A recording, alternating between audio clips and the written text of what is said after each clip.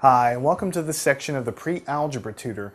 And here we're going to begin to cover some very important topics in this section and the next few sections. This section is on the topic of adding integers.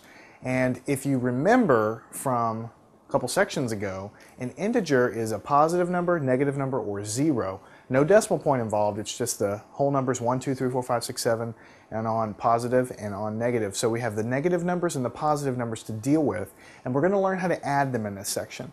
So we've broken up the sections here. This one is on adding integers, and then we'll have one on subtracting integers, and then multiplying integers, and then dividing integers. And I'm going to tell you right now, this is not hard. It's nothing more difficult than your third grade math that you learned before. It's just there's a couple of more rules to learn because we have negative numbers involved. And I'm going to tell you something. I want you to watch this section and practice enough problems to where you really feel like you really and truly understand and can do these kinds of things, because a lot of people, if they don't understand how to add numbers properly, negative and positive numbers properly, or subtract them, multiply them, divide them, then of course when you get to equations and other things later on, it's just going to seem hard, and it doesn't have to be that way. So we've got a ton of example problems, a ton of different ways to memorize and learn the little rules involved, and we're going to learn it by doing. So let's do that now. Now, before we actually get to the addition, I need to cover one very important topic, very easy topic with you, and that is the concept of the absolute value of a number. The absolute value of a number. Has a big word, not a hard thing at all. So let's talk about that briefly. Well, a lot of you probably already know what this is, but for those of you that don't, the absolute value of a number is a very simple concept if it's explained in the right way.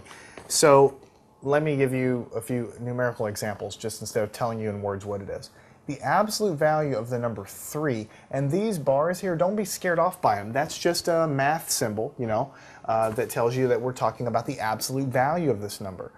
So there's lots of symbols in math, equals, plus, negative, square root, all these things. There was a time when you didn't know any of them, so don't be upset if you don't know the symbol. Just absorb it and say, okay, this is what we're going to call the absolute value. The absolute value of a number 3, which is an everyday number you've dealt with all your life, is just the number 3. Okay, I'm going to give you a few examples, and then we're going to go and kind of wrap it up with a general observation. The absolute value of the number 5 that you've learned all your life is just the number 5. The absolute value of the number 1 that you've dealt with all your life is just the number 1. So you see, it's not a hard concept, just like I was telling you. And I'm going to get into some words and what absolute value is in a second. But let me show you a little something interesting. The absolute value of the number -2, which is negative numbers are new to a lot of people in this course. The absolute value of this is not -2, it's +2. The absolute value of -7 is equal to 7.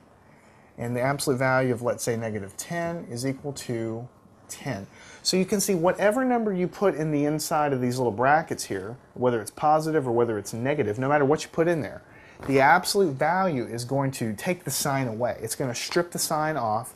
If it's positive, it's going to stay positive. If it's a negative in there, you strip that negative away, and the answer is positive. So that is the absolute value. Now, why would we take the time to define something like this? Why would we care about that? Well, if you look at a number line, which we did a lot in the last section, so this is 0, this is 1, 2, 3, 4, 5, 6, 7, 8, 9,